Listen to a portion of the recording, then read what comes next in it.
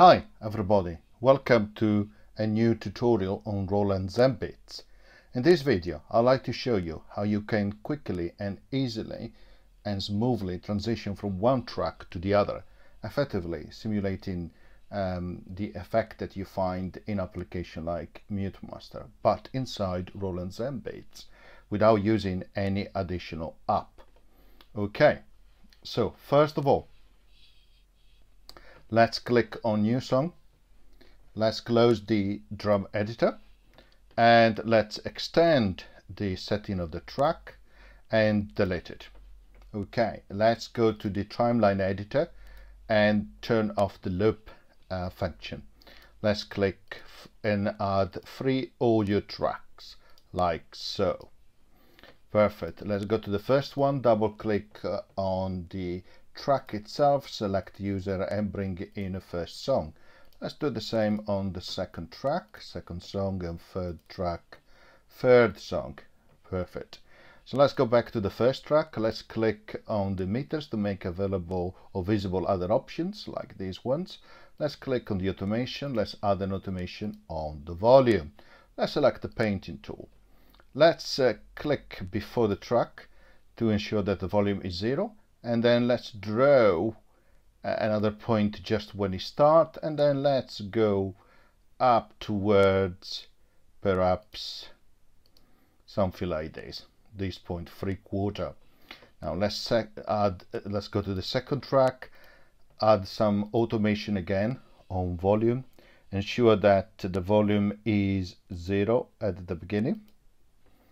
Okay, and it's still at 0 around probably track number bar number 4, something like that, and then let's go gently up to something like that to bar number 5.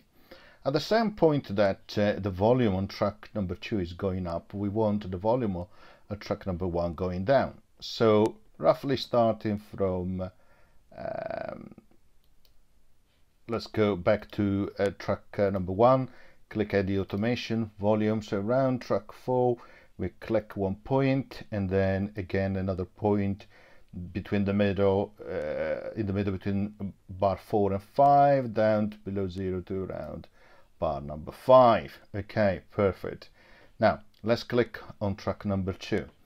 Let's move, let's zoom out a bit more.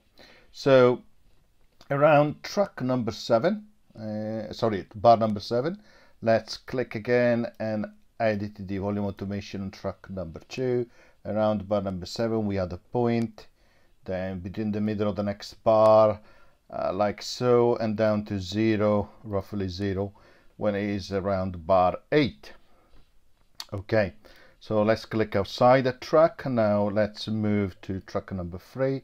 Let's again make visible the automation, add automation, and we do it on the volume, right?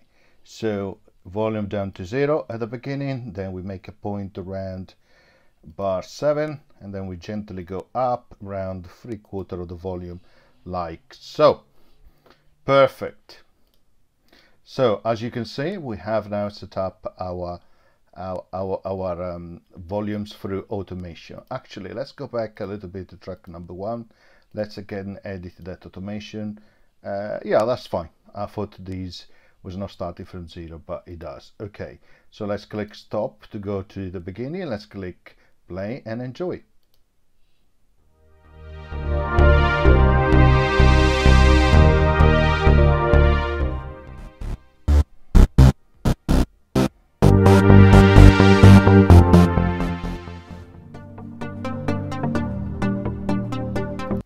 Wow.